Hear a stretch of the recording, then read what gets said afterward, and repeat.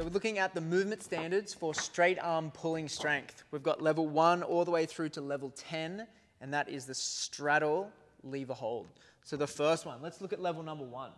It's an active hang. So I'll face this way. You're going to grab the bar, move into a passive position.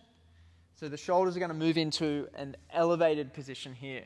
What you want to do, so your ears are touching your shoulders. You want to pull your shoulders down into depressed position, and that's the active hang. So we go here, we pull, and we hold here. Active position. Passive, this is active here. This is where we want to be. And you can see that I'm taking just a little bit of weight off with my feet. Once you feel like you've got enough strength in the shoulders to support yourself without your feet on the ground, that's when you move on to level number 2. So level number 2 is an active hang, a static hold. So we're going to jump up on this bar. I'm just going to show you that. So the same thing, but our feet aren't on the ground this time. And we just pull and we hold. I'll show you from this way. Straight arms, pull and hold. Level number 3 is the ring arching scat pull. So the rings are around chest height. I'm going to drop underneath the rings, just with the heels on the ground. You can bend the legs as well. We want to retract the shoulder blades, also depress too, so pulling the shoulder blades down, and then we want to arch as much as we can.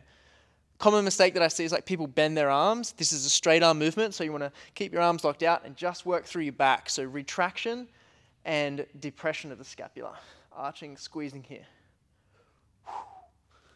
Okay, the next one is the bar arching scat pull. So we're going to jump up on here. We're going to initiate the movement with level number 2, the active hang, and then we're going to pull into the arching scat pull. Shoulder width apart. You can either go thumb over or under, doesn't really matter. Active hang, and then we pull the bar down, retract, squeeze the shoulder blades together. So it's depression and retraction.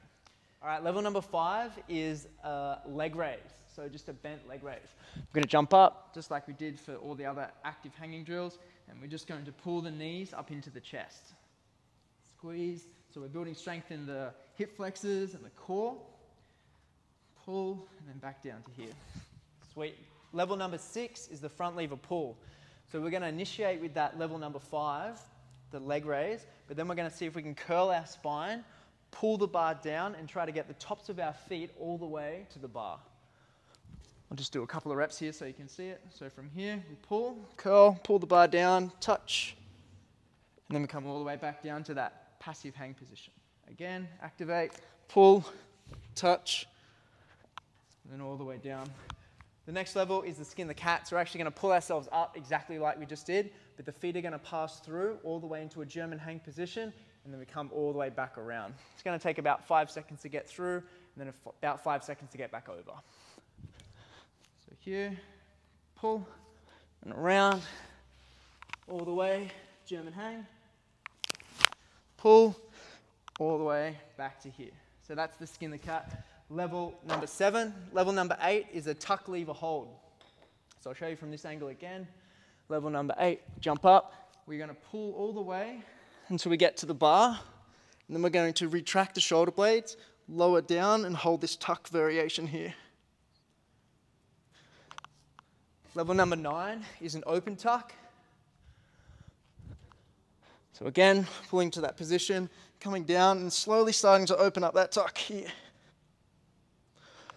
Such hard work. The next variation is a straddle, and this is level number 10. Jump up, pull all the way to the top, see if we can go straddle, and holding this position here. All right, that's it for straight arm pulling levels.